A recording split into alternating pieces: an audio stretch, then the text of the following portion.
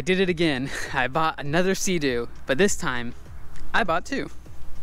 About 6 months ago, I got my first ever Sea-Doo, and it was a huge learning curve, especially for something that was sitting for 14 years.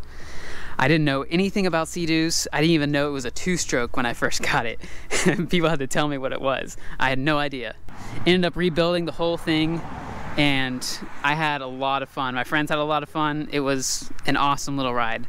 I ended up selling it a few months ago, which ever since I did it, I regretted it because I miss it. I honestly miss it. And I miss it so much, I had to buy two more. Now, I wasn't planning on getting any this soon, but you just come across deals that are just too good to pass up. Now, everything you see here, both these have titles and they're supposed to run $500 for everything. The trailer is worth that alone.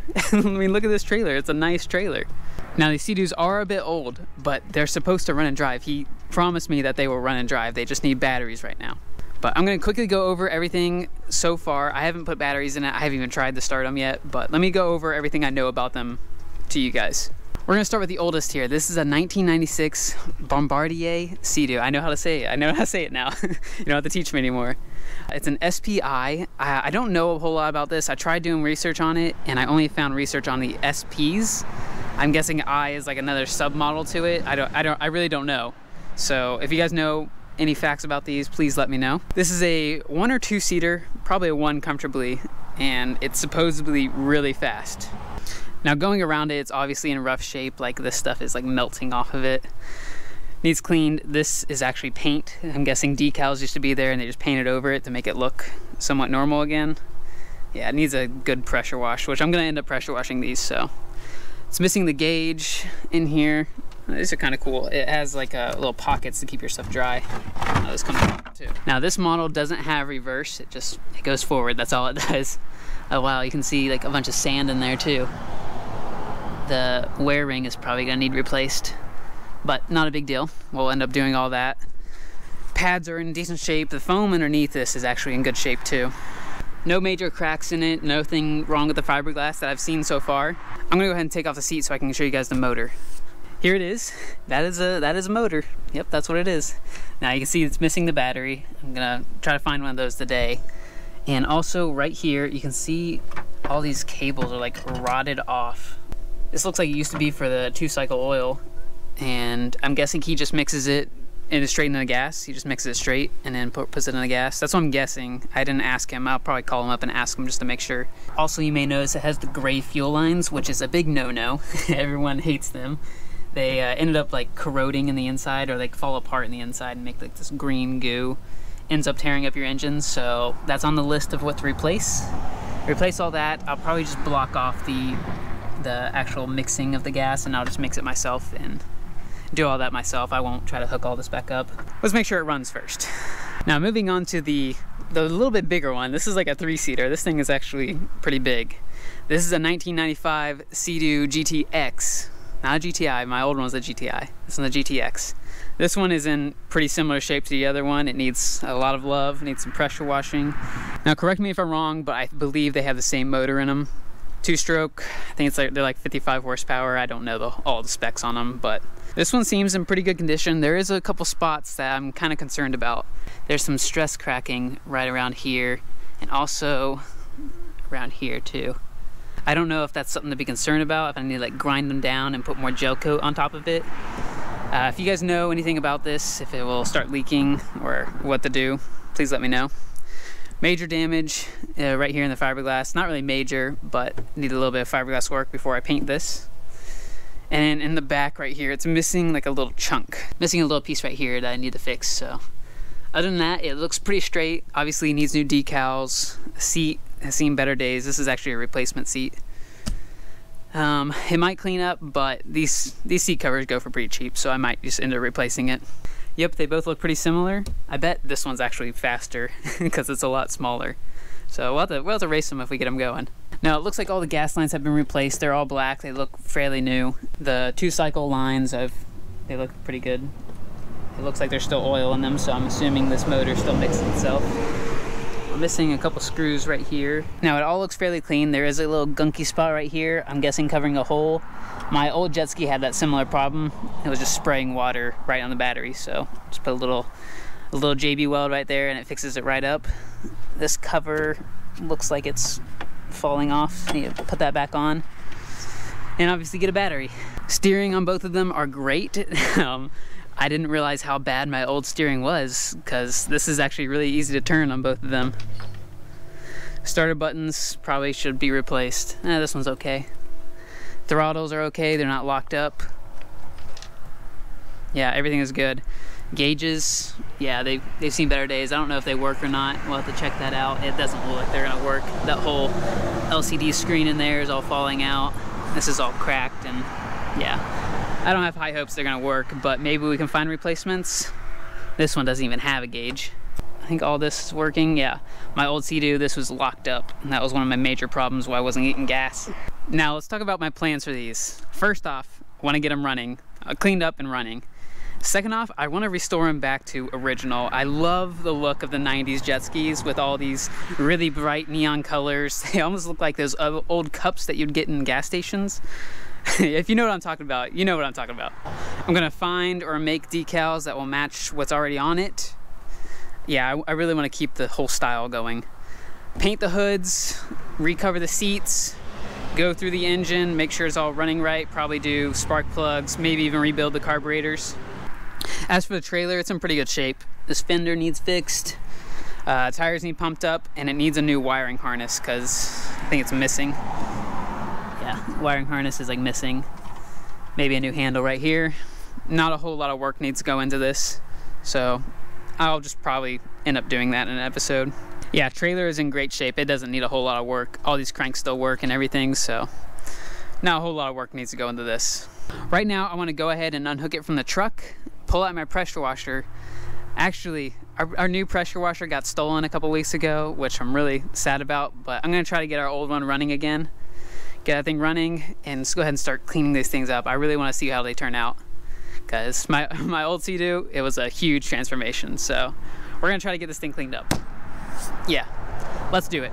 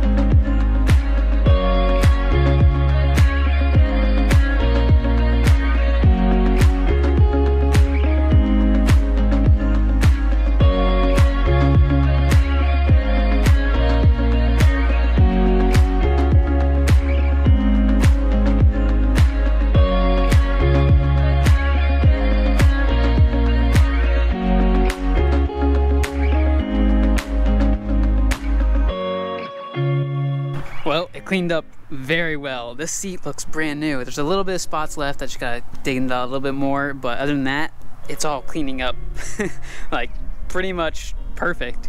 The bottom is still a little bit yellow. I just need to take some more time to scrub that out. I did notice some more gouges and scratches in the actual fiberglass, like right here. It's a pretty deep gouge. I have to fix that. And then the other side, right underneath the Sea-Doo logo, it looks like a pretty deep gouge. The older seat, I'm probably gonna have to replace. The newer seat is actually in really good shape though. I might even have to replace that. It all looks really good. I think I can get those little stains out. This obviously needs replaced. The purple's coming off, or the tan, or whatever it is. It's coming off. Yeah, a bunch of purple. All this stuff's coming off too. It was like leaving purple flakes everywhere. But not a big deal. I was already planning on replacing both those anyway. I'm gonna go to the store. I'm gonna try to find new batteries for both of them, and then we can try to crank them. I also want to do a compression test on both of them, just for fun. See what it's like. Hopefully they're in good shape. Let's do that. I gotta find them at a store first. I don't really know where I can get them.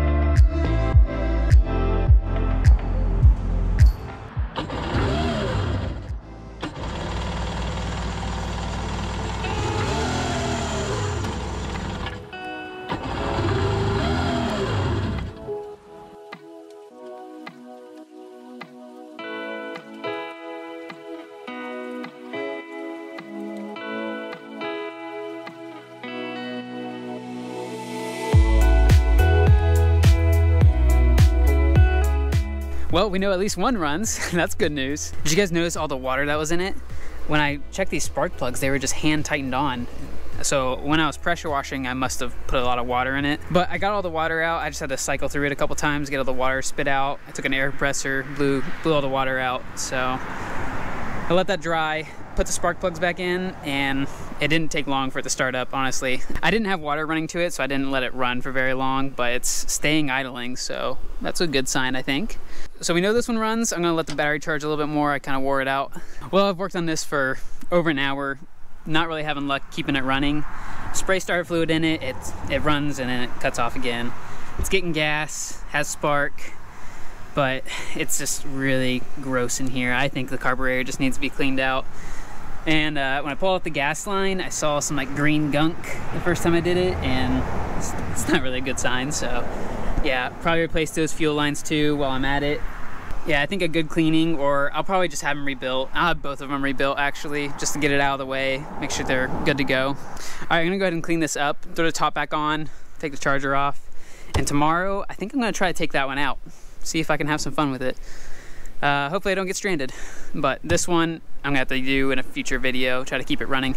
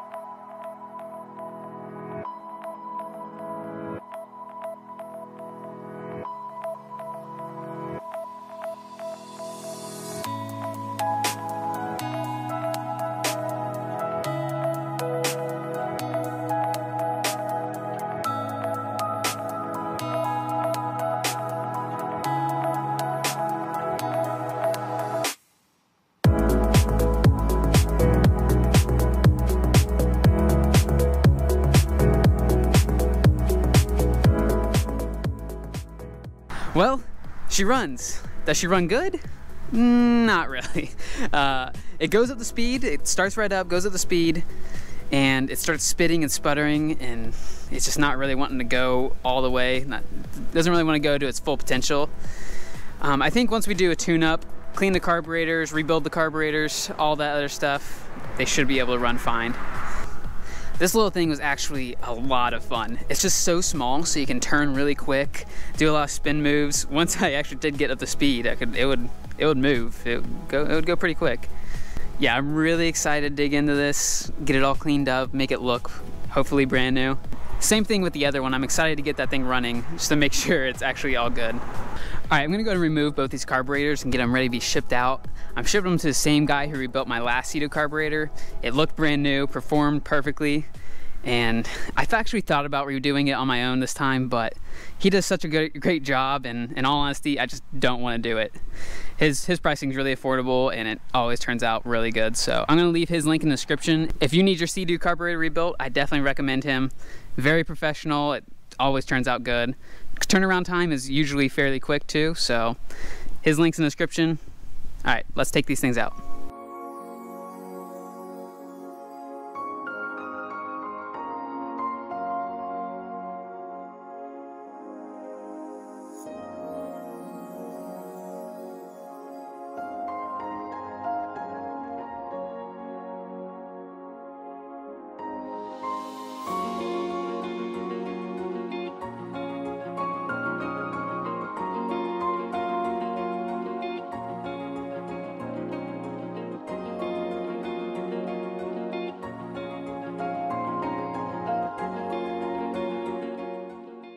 I got them both out. I can tell you what, the GTX was much easier to get out. This one had some hidden nuts that were just really hard to get to. Other than that, there's really nothing to this thing. It looks fairly clean, just a little bit gunky. Yeah, should run good after it's rebuilt. This one is pretty simple. It's just those bolts that need to be taken out. Just take your time. It's fairly easy. All right, I'm gonna go ahead and get these packed up and ship them out. Well, I think I got a pretty good deal. 2 jet skis with titles that kind of run. One runs, the other one will run after a carburetor clean. I really believe it will. And a double jet ski trailer that doesn't really need anything besides a wiring harness, which is very easy to fix. Yeah, I think I got a really good deal. You guys tell me, would you pay $500 for these? A couple things I want to address. The compression test wasn't very good. I don't know if I did something wrong, because it said they were all about around 90, and that just doesn't seem right for how it ran, for what they look like when I put the little endoscope down in there. I didn't see any kind of scratching or scoring. It just doesn't really make sense.